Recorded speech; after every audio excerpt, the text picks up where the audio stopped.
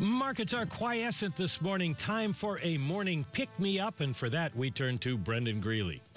Yes, this is your eye-opener, McKee. We'll talk about that later. Okay, 3.5 million cases of high-end premium Scotch sold in the U.S. last year, 2.5 million cases of high-end premium Irish whiskey, but that is not the whole story. Scotch grew at 4.1% since 2002. Irish whiskey has grown at, listen to this number, 505%.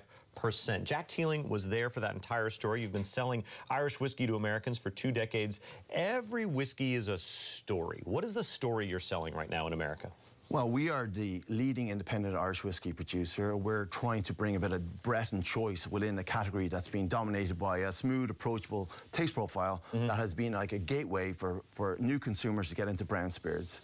So it's been done a certain way over the last number of years, and what we're trying to do is do something a little bit different. Let's put a fine point on it. You're really trying to say Irish whiskey is more than Jameson's. Yeah, it's dominated the category over the last 20 years. They brought new consumers in, but like any other category, people are looking for choice. It's at the very early stages of segmentation, of premiumization. People are asking questions, what else could Irish whiskey be? And that's where the independents like ourselves come in. So you're talking about independents and new distilleries. Cooley Distillery, where you worked, used to be the only independent distillery in Ireland. There are now, I think, plans for close to 20 new distilleries. How does that change your work? Well, I think it's good. I think if people can produce interesting, different styles of whiskey that complement the big brands that are out there, give it that breadth, that choice for consumers to discover something new, it's great for the category.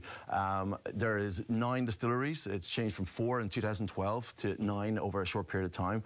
But compared to Scotland, where there's 130 distilleries, there's still a lot of room for growth. All right, you know, I want to internationalize this to the other side of the world, the East. Okay. I was living in Hong Kong for the past 4 years, and I was introduced to Yamazaki and Hibiki. How do you think those compare to Teeling? Well, I always say Japanese single malts are like a cross between Scottish and Irish, in that they have some of the lovely fruity notes you get from an Irish whiskey with some of the, let's say, more peaty notes that you get from Scottish whiskey. But what's interesting is people are just single malt consumers. They're more interested in what's in the bottle.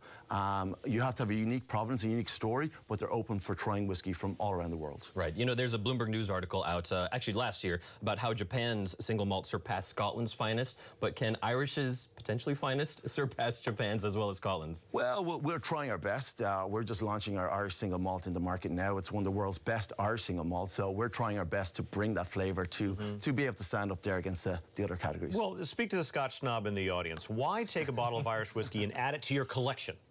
Not just ordering it in a bar.